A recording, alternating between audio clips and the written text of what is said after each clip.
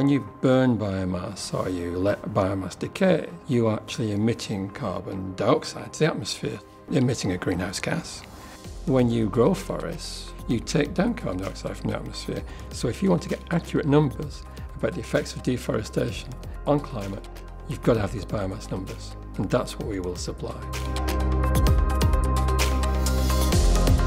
When you actually look at the amount of information we've really got about forest biomass, effectively, in the tropics, there isn't any. They're remote, they're a nightmare to access. So the right place to look is from space. The biomass mission is designed around radar wavelength. Now, it turns out the wave you want is about 70 centimetres. It's sort of the Goldilocks wavelength. If it's too short, it doesn't get into the forest, it scatters off leaves and twigs. If you don't make it long enough, it doesn't penetrate enough. You've got to get it through the ionosphere. So that's why the biomass mission is designed around this wavelength. From space, we're going to measure how much wood is in forests. When it looks at a forest, it sees right through the leaves, and so that as far as the radar is concerned, there are no leaves. It's just this bare bones of a tree, and that's where all the biomass sits.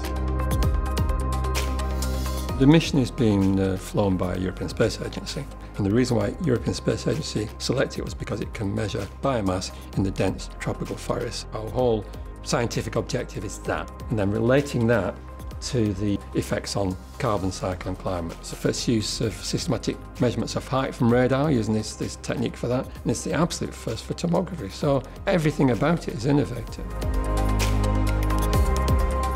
I've been working with a very talented, multidisciplinary, multi-institution group of people. When people are doing something that's important, they need to understand how they relate to other people doing the important bits. So my job that I learned through the NERC funding and running the centre was how to translate. That's exactly what I needed to run the mission advisory group for biomass, because again, this is a bunch of super smart people. Getting the biomass mission accepted is one thing, but then someone's got to build this instrument. I'm pleased to say that in 2016, Airbus UK were successful in winning the contract for this, for which they'll gain £192 million, and they're building it as of now, and we're helping them to make sure it works.